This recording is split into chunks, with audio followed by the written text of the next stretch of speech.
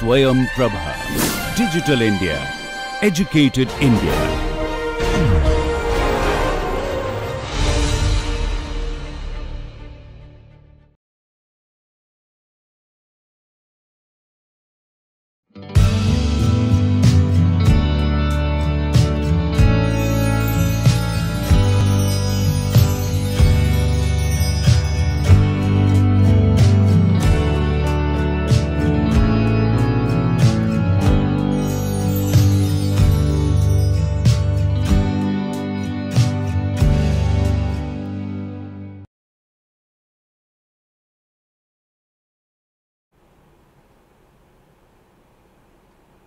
Welcome to the NPTEL MOOC course on Phonetics and Phonology, a broad overview.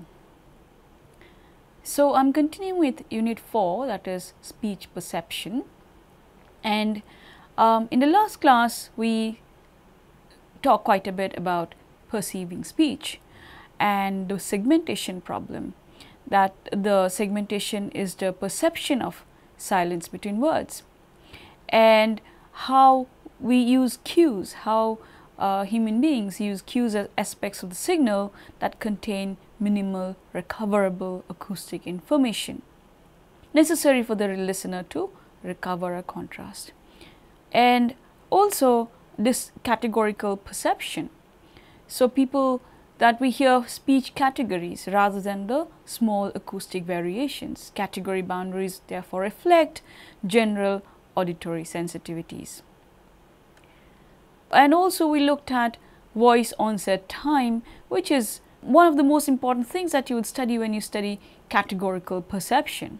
So here we are showing VOT, release of closure of the consonant, and when voicing starts. So depending on when the voicing will start, you will hear a consonant as voiced or voiceless, and you saw in the last class that if it is there could be between 20 and 25 milliseconds in this experiment, there could be a category change, and that is and the experimental results showed that almost 100% of the subjects gave a positive response within that category boundary, and they would never hear an in-between category, and they would hear only one category or the other category and nothing in between.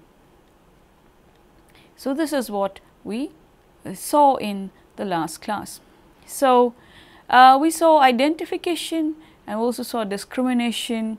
So in identification, as we said in the last class, this is forced identification. So participants are asked to identify based on orthography whether something is ba or pa, but in discrimination functions it's not based on orthography. So speakers hear a sound and would have to identify something as that sound or another sound.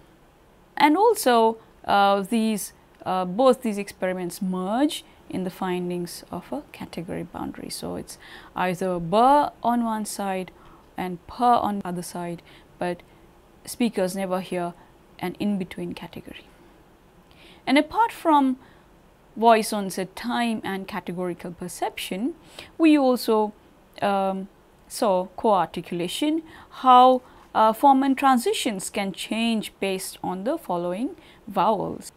And these are 3 consonants, and we saw that irrespective of whether it's the same consonant or not, depending on the following vowel, transitions could be different. So a ba has different transition from a b, and similarly so across consonants also, b is different from gi and gi is different from d. So both across vowels and across consonants there are differences in form and transitions. So we have a lot of variability in the signal, and it seems people are sensitive to these variations. So speech perception essentially is it's a problem. It can be called as a listener's problem. So how do you extract the most important information from the speech signal, from the acoustic signal? How what is the process which is responsible for extracting the most crucial information. And it involves recognition of words, and because that extraction will lead to the differences between words, recognition of the words, and also help in making the contrast between two sounds, b, p, the, g, the, p, the, th, etc. And a lot of the speech research, speech perception research has shown that speech perception cues are the ones which help people to make those distinctions. So, production studies show consistent VOT differences between voiced and voiceless. And as we saw in the first few slides, that between 20 to 25 milliseconds, and that's also shown in production studies. So, how is it tested? Perceptual significance experiments manipulate the acoustic property synthetically or edit it, and see if perceptual response is affected. So, VOT, suppose VOT in CV syllables, and it can also be done by naturally editing produced sounds, and listeners are asked to classify the syllables as voiced or voiceless.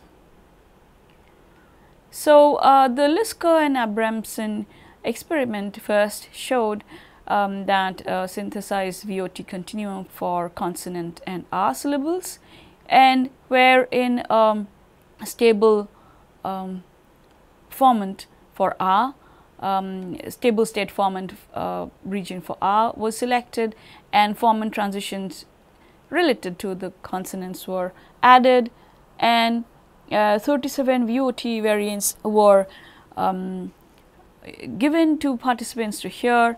So, there were 10 millisecond steps as well as 5 millisecond steps, and speakers of Latin American Spanish and 12 speakers of American English and 8 speakers of Thai participated. And subjects classified stimuli using orthographic labels, as we had discussed. The way forced identification experiments are conducted based on orthographic labels, where participants are asked whether a sound is ba or a pa.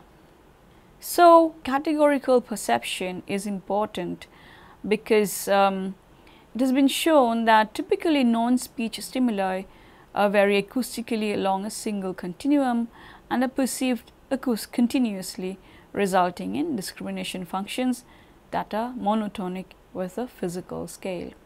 However, as Lieberman and colleagues had shown, speech is special. A lot of research has ensued in perception research and has shown a speech perception can also be continuous. However, this lecture does not cover the greater details of the perception research. So, speech perception research and ability to perceive speech has been shown in the research to be based on cues. As we had already said, cues, that's the information which help us to extract the most important information, so that we can discriminate contrasts, and so that we the word recognition process is optimum. And speech perception experiments based on synthetic edited speech have been used to establish the perceptual significance of a wide variety of acoustic correlates of linguistic contrasts.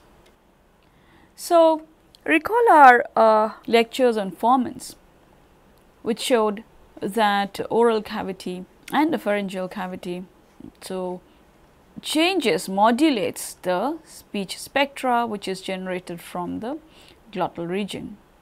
And we have seen all these resonance chambers and how the spectra is modulated by the vocal tract. So this is the source filter theory. This is how sound is produced and filtered in the vocal tract.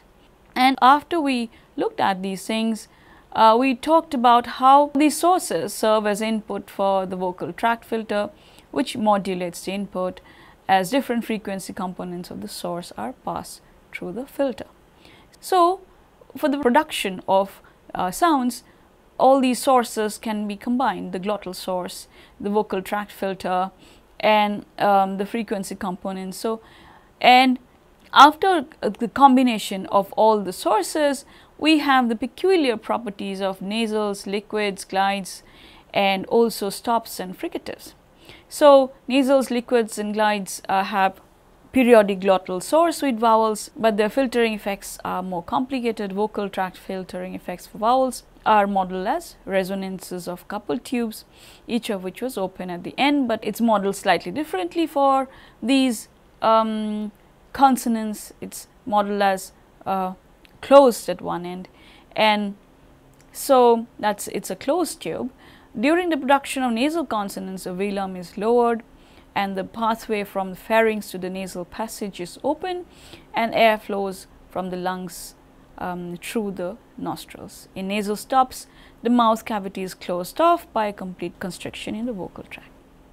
And also recall that we talked about low F1 for nasals and around 250 to 200 hertz, and weaker than in vowels. The peaks are lower in amplitude. The release burst is very transient, brief transient noise which has a flat spectrum, and also voiceless stops is more energy than that of voice stops in the burst spectrum. The source spectra for aspiration and frication are nearly the same, that's the noise. Now when it comes to perception, so all these things that we had studied as a result of the source filter theory of consonant production, now we have to be aware that all of this contributes to the perception of speech.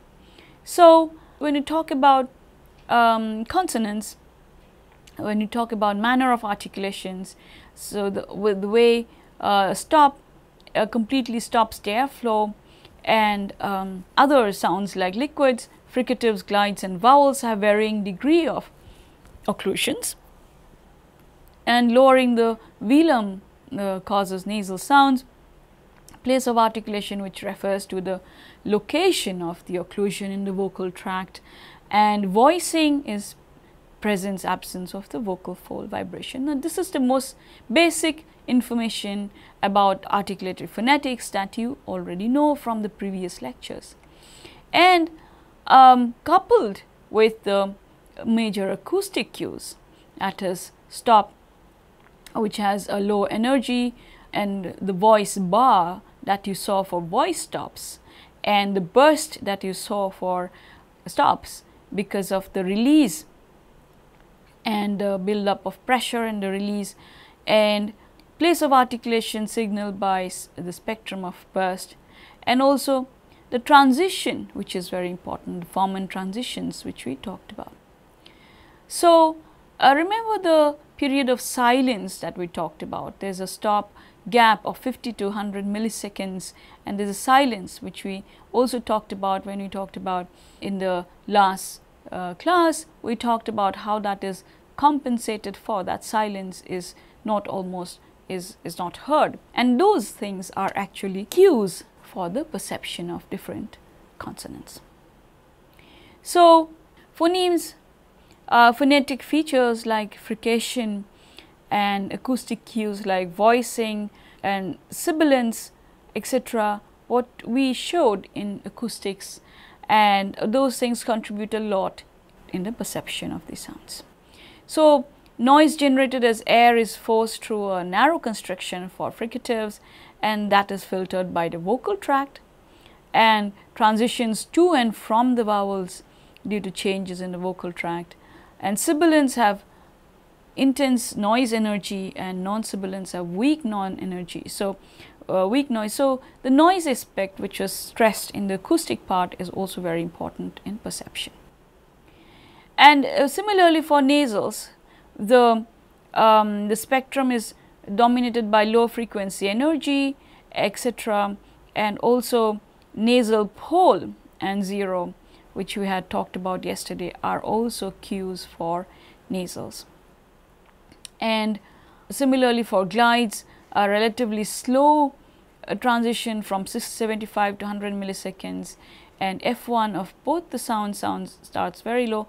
The important thing about glides is that there's this movement which is quite apparent in the acoustics, and that is also a cue for its perception. When it comes to the proximants la and ra, their acoustic cues are quite complex.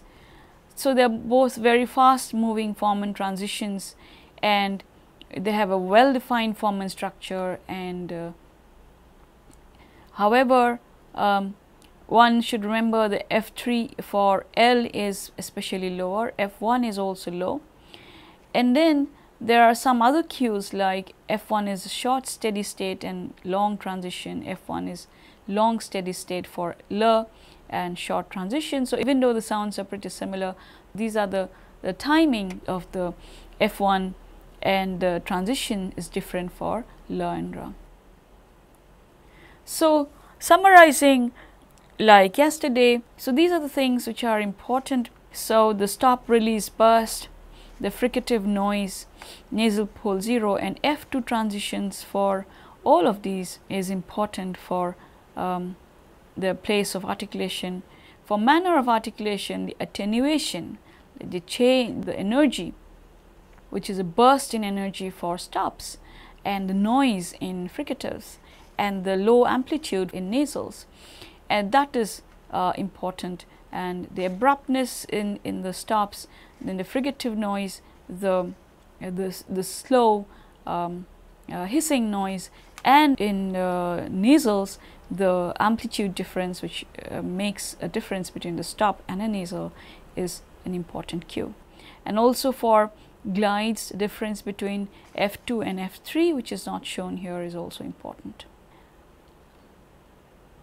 So let us also talk about, end this lecture on speech perception by discussing how speech is multimodal, which means it not only uses the articulatory medium, it also uses other mediums to for efficient communication. This is with regard to what is called the McGurk effect.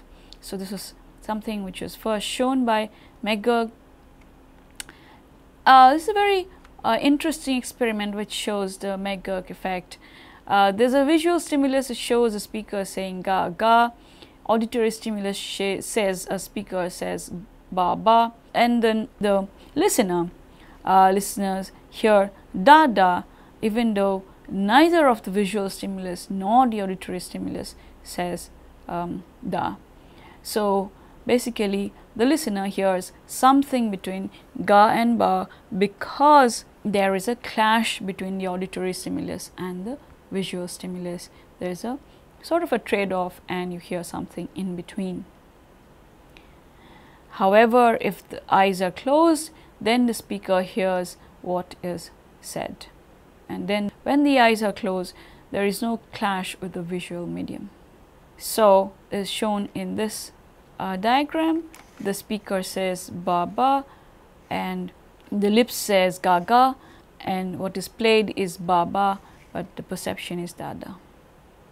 So these are we have used some of our information from the MIT courseware on linguistic phonetics, and these are some of the papers that we have used to prepare our slides. Thank you very much for your attention, and we will continue with the course Phonetics and Phonology, a broad overview, in the following lectures. Thank you.